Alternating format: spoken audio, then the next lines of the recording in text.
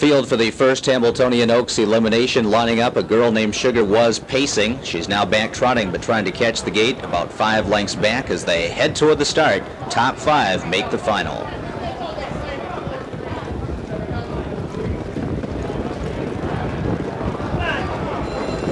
And they're off. Decent start for everybody. And first away is Arbro vanquished from that inside post. No pan, no gain. Floats out of there. Looks like she'll drop into the 2-hole. Judge Judy is an unhurried third. Ariane DeHarris floats out also. She's 4th toward the outside. Then it's Spellbound Hanover in 5th. Fiery Chip, a length and a half from her. Big Sky Queen, 7th on the pylons. A girl named Sugar is racing in 8th. And at the back of the pack is Noble Message, who trails early. And Arbro vanquished now leads it by 2 lengths. Opening quarter in a comfortable 28 and wide. Ariane DeHarris starts to work her way toward the lead for Dubé on the outside. Ariane DeHarris is now 2nd, just off the leader's wheel and challenging for the front. No pan, no gain. Tracks that pair from 3rd. Then it's Judge Judy, a length and a half further back 4th. Spellbound Hanover on the inside 5th as Ariane DeHarris has now taken command. And Spellbound Hanover begins to edge out. Fiery Chip was waiting for that cover as Campbell kicks out the plugs on her. Big Sky Queen moving up 7th on the inside. The half was in 55 and 3. 8th is a girl named Sugar, and Noble Message is gap back and trails the field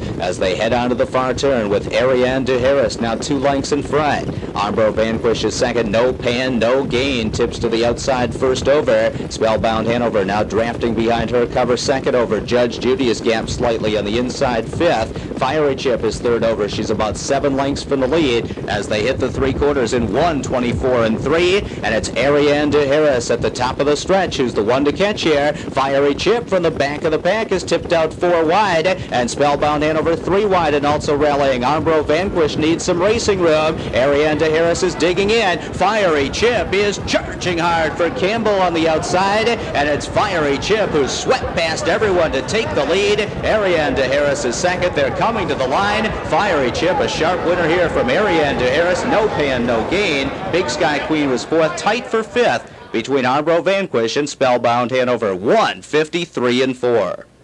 3-year-old Pine Chip filly out of Castleton Blaze by Speedy Crown, owned by the partnership of Stewart, Robbins II, Dewar, and Richard Stansley of Kentucky and Ohio, trained by Bob Stewart, and John Campbell is in the sulky. Fiery Chip getting her first win of the season. It comes in a Hambletonian Oaks elimination, cruising to a career best here of 1:53 and 4. And the results are now official. Second race brought to you by Jaguar, the art of performance. We welcome Dan Benson of Mach 2 Management. Joe DeVita from Madison Jaguar also trackside in the winner's circle, along with Ryan Ambrifi, the sales and marketing manager for the northern region of Jaguar Cars. Also from the Hambletonian Society, one of its directors, Mr. Alan Levitt, along with his wife Meg, who operate Walnut Hall Limited, the home of '94 Hambletonian winner Victory Dream. Results official. Number 6, Fiery Chip, pays $10.40, $5.80, 4 even. Finishing 2nd, number 5, Ariane DeHarris, $4.40, $3.40. And 3rd, the 2, No Pan, No Gain, $3.60. The early double, 8 and 6, pays $86.80. The exacta 6-5 returns $37.20. 6-5-2 try, $197.20.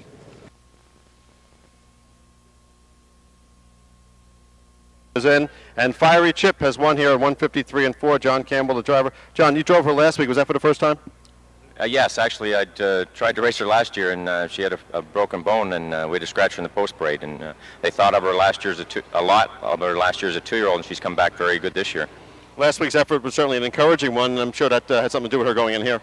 Yeah, definitely. She improved a lot her first start here at the Meadowlands, and she improved off last week. She was even stronger today, so she's heading in the right direction. I think she's got a real good future ahead of her. They went a pretty good half here. How much did that help her? Well, she's a closer.